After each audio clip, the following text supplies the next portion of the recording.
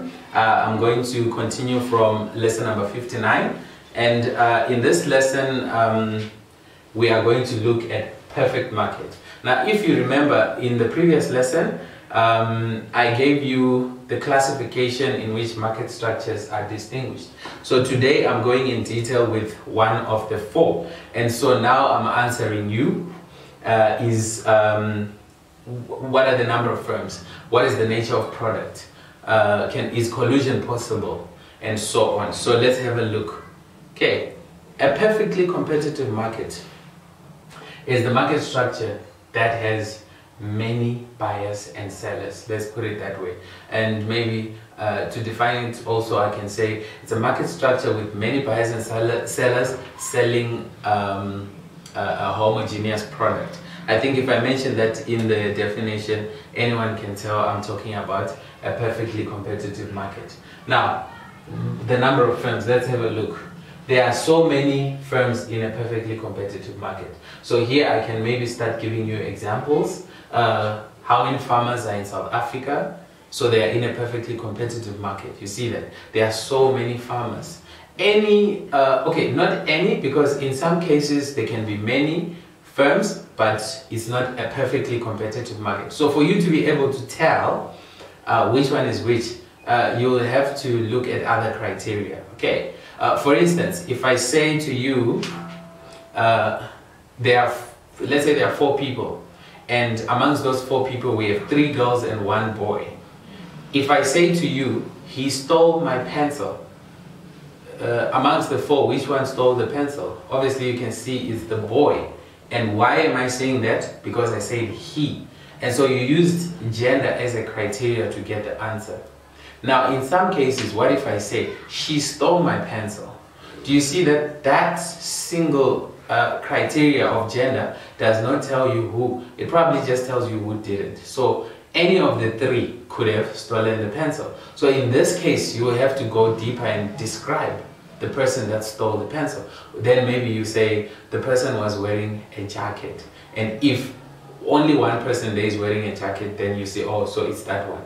Okay. The reason I'm saying this is, in an exam, they can give you a graph, they can give you an extract, ask you to read, and then ask you, can you identify the market structure in the above scenario? Now, don't just use one criteria and say, oh, there are many firms in there, so it's perfect, because it could be something else. Because perfect is not the only market structure with many buyers and sellers. There is another market structure that we'll talk about in the next topic, which has many buyers and sellers. So you see that, don't jump into responding, go deeper and try to see if there is other criteria in the extract that give you clue as to which market structure they're talking about. All right, the next one is the nature of product. Right, I started with farming, and let me give an apple as an example. I'll say apple is a homogeneous product, or we can say it's a standardized product. Yes, we have green ones, yes, we have different colors, some look yellowish and so on, but the green ones, they are all homogeneous. And yes, some are bigger, some are smaller and so on, but if I bring you 9 apples from each province here in South Africa and ask you to take a bite, can you tell me this one Limpopo, this one KZN, this one Gauteng, this one Eastern Cape? Obviously you cannot tell. Why? Because they are homogeneous. But if we look at some other product, you can take a bite or a sip, and for those who drink alcohol, you can sip and tell this is whatever.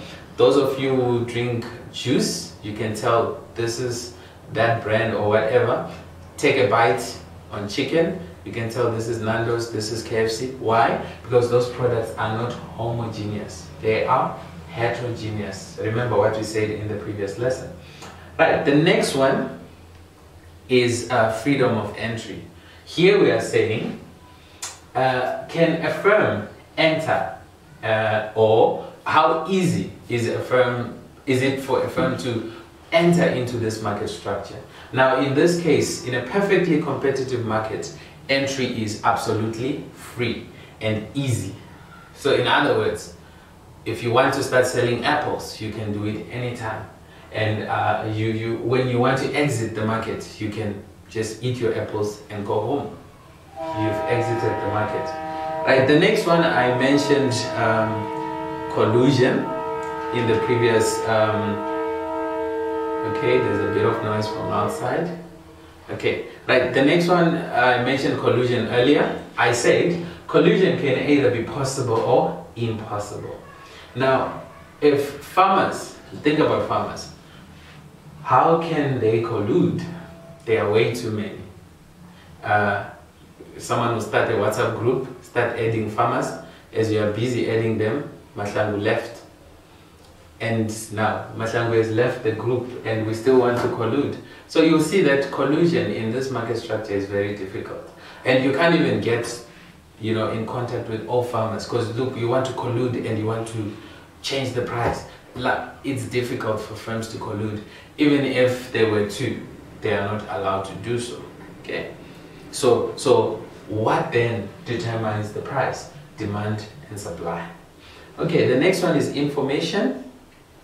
If we look at a perfectly competitive market, information is complete. I say information can either be complete or incomplete. Okay, we know, we all know how to make, let's say, maize. You just take the seed, put it in the ground, wait for, and you do it in the right season, and then it germinates, it grows, we harvest, we're done. That's how we make maize. And we are all making the same maize. We are planting it from the same seed. So farmer A and farmer B will have the same type of maize because they're using the same seed. Okay. The next one is control over price. No firm can control price. They are all price takers. Remember, I mentioned in the previous lesson that a firm can either be a price maker or a price taker. So if you want to sell maize, if you want to sell apples, you cannot sell at your own price. You have to be a price taker, right? And what if apples are selling at 2 Rand, then you try to sell yours at 3 Rand?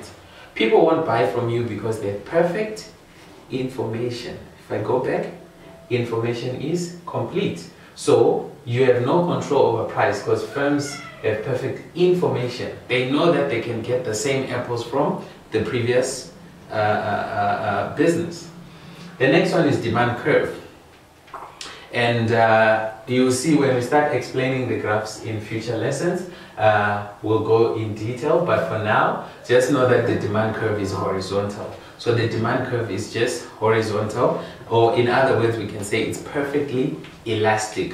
And we did elasticity of demand, elasticity of supply in grade 11, so I'm not going to go into detail at the moment.